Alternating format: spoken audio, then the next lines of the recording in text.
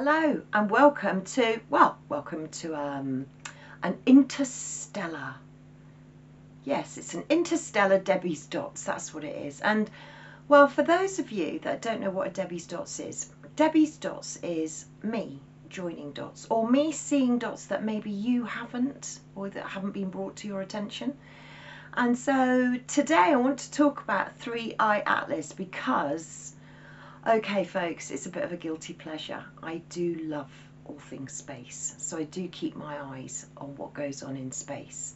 Many of you will probably be saying, well, what is space? What's it all about? Does space exist? It's so many questions. But I have been watching the interstellar object 3i Atlas. Did you know about it? You probably have heard about it, but probably don't understand what the significance is.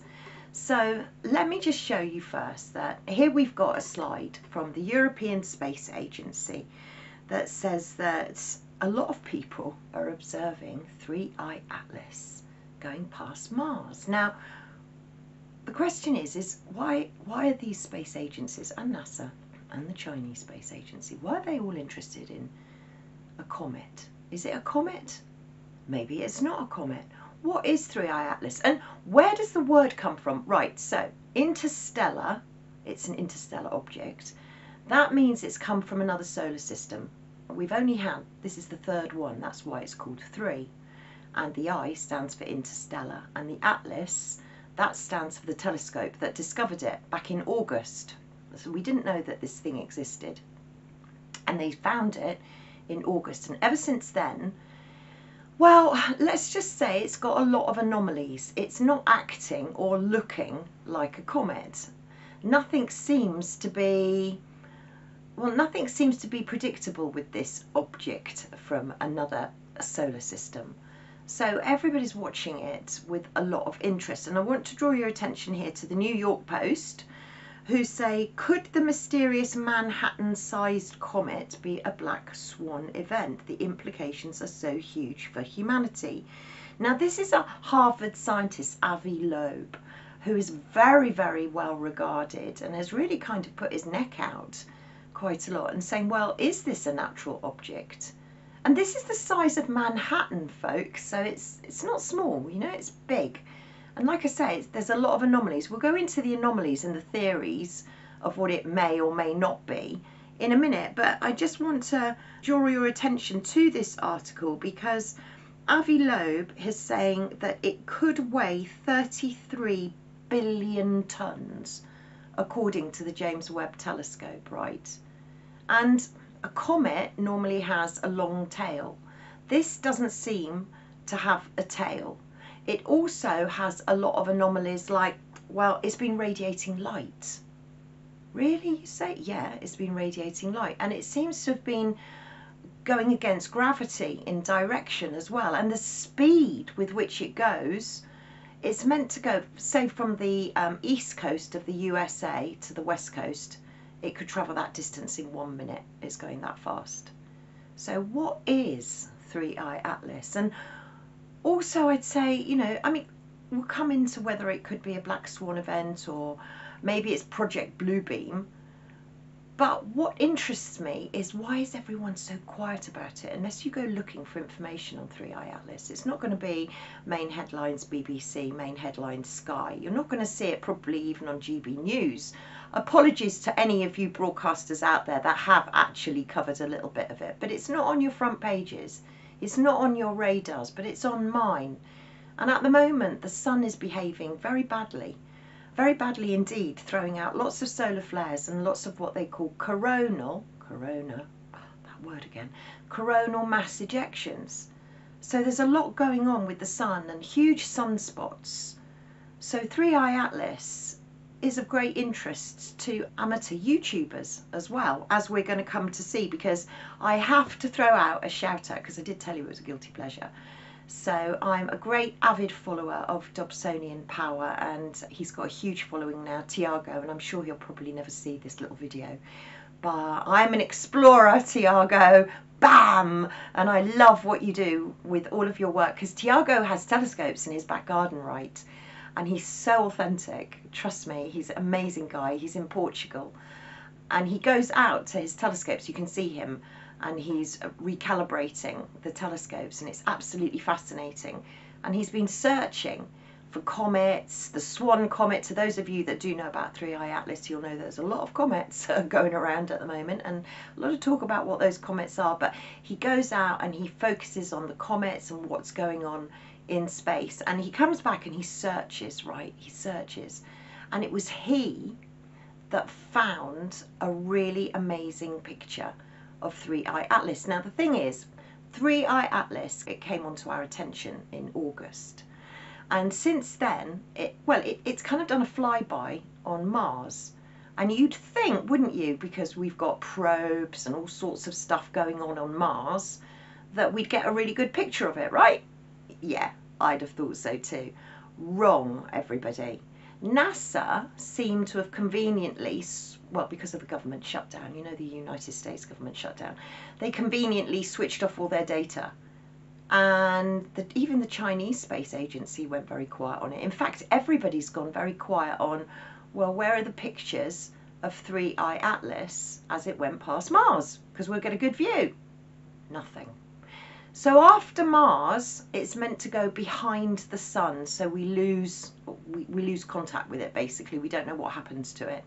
But what we do know is that since it's going behind the sun now, as we're recording, as it's going behind the sun, it's going to emerge like where? Nobody quite knows. But the sun has been throwing out a lot of coronal mass ejections and solar flares straight at 3i Atlas. It's going to be interesting to see what happens as it reaches perihelion.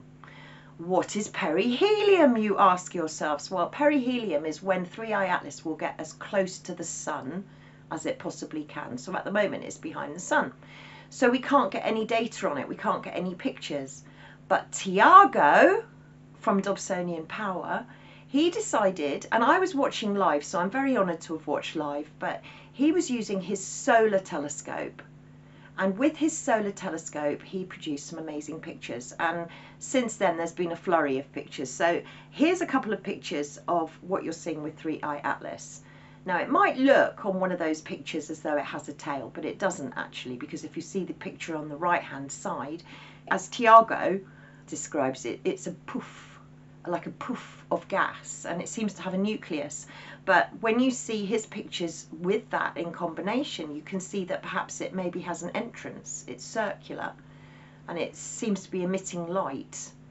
And you know, for those of you that aren't aware of 3i Atlas, do go and look at Tiago and Dobsonian Power, but also Stephen Burns, who's a geophysicist, amazing. He's done some great work on 3i Atlas. Angry Astronaut as well on YouTube, and Ben Davidson, Space Weatherman too. You know, go and have a look at these people, because they're putting out some great information about what is going on in space, and we'll come to that in a minute because space is pretty relevant. But let's look at the hypothesis on what on earth is going on. What is 3i Atlas? So I'll bring to your attention this article in IFL Science, which is entitled Alien Mothership, Hypothesis About to Have a Key Test as Interstellar Object 3i Atlas Hits Solar Conjunction and Perihelion. Now this is going to take place in 2 days' time, on October the 29th. So it's a crucial time. But you have to ask yourself, what is 3i Atlas? And there's been loads and loads of hypotheses. Is it an alien mothership? Is it a fleet of alien ships? Is it the Anunnaki coming back? Are there gods on board a mothership that's coming back to save Earth? Is it just a piece of rock? Is it a probe? Is it a piece of space junk? Is it a ghost ship? What is 3i Atlas? What's in it? What's it comprised of? Because the other anomaly, you know, is that it has no nickel, or is it lead? I keep forgetting, but there's an anomaly with the metals. But please go and look at information on 3i Atlas, because it's certainly not behaving or looking like a comet. And you know, we've seen a lot of films, right, of space and what happens when spaceships are ghosted and don't have anybody in them. And you know, where are we going? Are we going science fiction? Are we going science fact? I don't know. I don't know any more than anybody else what 3i Atlas is, but what I do know is that something's not quite right. Could it be Project Bluebeam? I don't know. Maybe. There's been a lot of sightings of UFOs, but nobody seems to be able to explain them, and NASA seem to have shut down. And did you know, actually, that apparently no sitting president has ever publicly visited Area 51? I'm just saying, I'm just throwing it out there. But 3i Atlas is very important, and this article in the Daily Mail will show you why. So it says here that NASA have quietly deployed planetary defense tools after interstellar visitor shows odd light behavior. You see, even they're warning about it. And just to prove a point, I trawled, because you do have to look, this document that NASA produced, they've hidden on their website, so I did have to hunt for it. But here it is.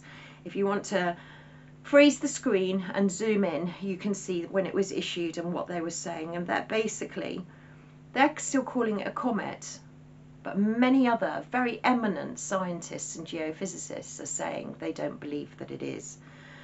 And hopefully one day soon we'll know. And this is why we're putting out this Debi's Dots now, because this next few weeks are going to be very important, because we don't know what is going to happen as 3i Atlas hits perihelion and emerges, because once it emerges it's coming closer to Earth.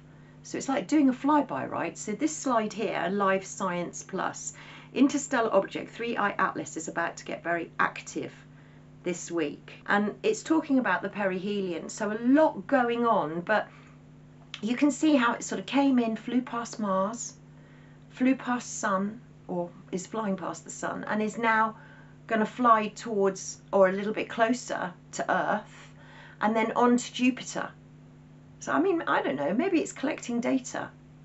You know what, data, that would go good in the data library in the UK, wouldn't it? Remember that, because I covered that on 7/7s, remember? So space, a lot going on in space, and I just want to finish on a couple more slides. And this one really, I mean, from the Metro, does the Earth now actually have 2 moons? What a clickbait headline that is, because actually they're calling it a second moon, but actually we do seem to have a little asteroid that's called 2025 PN7 that seems to be just accompanying us. They call it a ballet, in a ballet with Earth.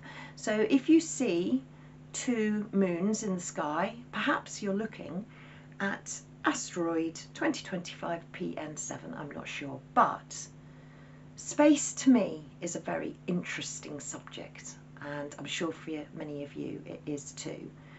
And it's not just us that are interested in space. So I just want to end and remind everybody that when President Trump was in his previous office, he ended the office by signing, with the stroke of a pen here in this article it says, he declared Space Force a reality.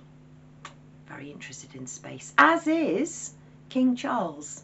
So remember everybody, I've done a lot of work on King Charles, and you can see that on UK column, The Green King. And one episode in particular, as I remember, I talked about Astra Carta. And here we have King Charles's seal, the Sustainable Markets Initiative. Well, what a surprise. But the race is on for space. And King Charles seems to think that he owns it. What do you think? Comments will be very interesting, I'm sure, on this Debi's Dots, because everyone's going to have a different opinion. Everyone's going to have a different view. And some of you might just say, actually, you know what, Debbie? It's just a comet. Well, let's see, eh? Proof is in the pudding. But thank you for watching. Thank you for listening. If you like, please share. And I'm told to tell everyone to hit the subscribe button and the like button if you like it. It really does help the channel, and honestly I can't thank you enough for watching and for subscribing and just for finding me. And don't forget, however gloomy or doomy that it gets, never forget, keep smiling.